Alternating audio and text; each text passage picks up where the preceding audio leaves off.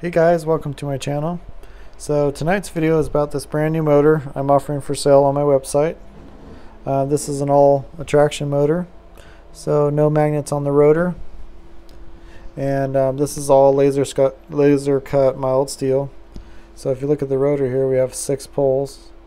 It's just all laser cut stacked together, so this is 10 pieces, and the stator goes all the way around to the other side as a magnetic loop. And then I have this completely open, so those of you that buy this can experiment and see what's going on. And you have the timing wheel back in the back there, you can see, and you could adjust things and you know, do all kinds of experiments with it. It's a 8mm shaft, and then this is starboard. And if you look at the back here, I have an extra large heat sink for a lot of experimenting. You need a nice big heat sink so it's dependable. And there's our circuit in the back, and so we have the MOSFET right here that's disconnectable, and then you have your opto isolator for the pulse width modulator. And these all unplug, and then you have a little switch right here, and that little switch is so you could override the pulse width modulation. So if you turn this to the side, then it goes to full power and you don't have to use the pulse width modulator. The first output is right here. Well, let's start with this. The black and red obviously is the input. There's a 10 amp fuse that comes with it. All these wires come with it. So you got your primary output, which is Bedini style, which is the diodes right here. And then the bottom is isolated output. And that comes from these coils. So the coil has a couple different colors on here. So the more bronzy, darker color, there's 2 wires, 2 18s, and that's your power. And then there's a 1 gold one that's 18, and that's your output. So this is completely isolated output right here through full bridge, and then it comes out here. So this one you could go back to your primary battery if you want. The top one, the Bedini output, you could only go to a second battery. And yeah, so I made a bigger cap dump for this motor because it has a lot of output. To give you an idea, this is the normal size that I sell. So this is double. So this is 10,000 and 25 volts. So at 15 volt zinger, this can do 3 amps, and 18 volts like we have now, it'll do a full 5 amps. And if your batteries are low, like 11.5 volts or so, you'll probably get closer to 6 or 8 amps.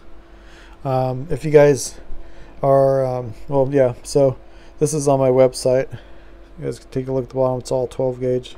So this is up for sale on the website. The motor is, and then the pulse width modulator I don't offer. So this is redesigned 3DPs. If you're interested in this, you could get a hold of him right here on this email. And he's selling these for $50, which is a really good deal. It has the screen that tells you what goes on. You have a lithium-ion battery that's rechargeable. This thing runs, I ran it for over 10 hours straight, and it works really good. So you email him if you're interested in that. And yeah, let's get this thing up and running. So we're going to be running off this battery and then charging this battery. These are 100 amp hour batteries. And if you're curious about the windings, both of these are in series. You're 150 turns in series. 2 18s for primary power and 1 18 for secondary output. And yeah, let's kick this thing going. So it's not a self-starting motor, but we'll put this up at about 40% for now. And just give it a little spin, and she takes off. So this is without load. It's at 40% pulse width modulation. So this motor, it's in attraction mode only, and there's no magnets. So when you're running it with no load, it's a little bit higher than the magnet motors. But when you do load it, it doesn't really change very much. And this motor likes to be ran at full power. So at full power, this is about 1300 RPMs. And you can see on the scope, it's a really clean waveform. And you see the bottom here, it's charging the capacitor. So at a little under 2 amps, no load, you're kicking out 5 amps, about a little over a second each. So yeah, it's really smooth running. And what's neat is when you start loading this thing up, it doesn't really draw a whole lot more, but the output starts going up faster and faster. So pretty neat little thing here. So what we're going to do now, we'll slow it down, and I'm going to put this fan on so you can see a little bit more load. So keep in mind, with no load, we were a little bit under 2 amps. So this is the biggest fan I have. This is 18-inch fan that I've used on a lot of videos. So let's get this thing going here. So we'll do the same, about 40% to start this, because there's no magnet, so it has to magnetize the rotor, so it takes a little bit more power. So you can see the pulse width. We're at 46% pulse width. We're using a little bit over an amp, and here's our discharge rate. So what we're going to do is start bringing this up.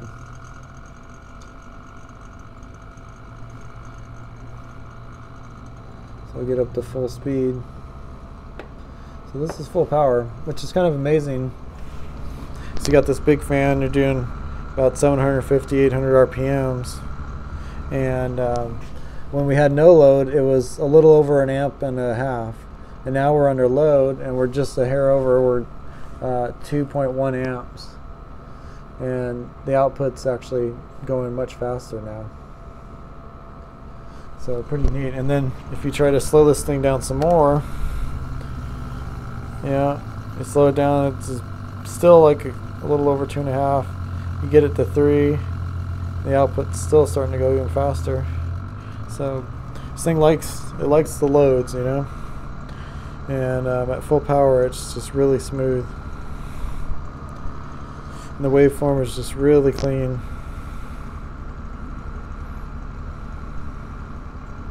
So pretty neat. So anyway, guys, this is for sale on my website. You go check it out. If you don't want the whole motor, I'm going to be selling just the laser cut steel. So the front plate, the middle plates, the back plate, and then the rotor. If you guys are interested in that, because it'll be quite a bit cheaper, just leave it in the comments, and I'll be putting that up on the store here pretty soon also. Right now I'm just selling it as motor as a whole. So yeah, and just wanted to thank Redesign 3DP. He helped me redesign this and computer model it so I could get it all laser cut out. So it turned out really nice. And yeah, thanks for watching. Leave any questions in the comment.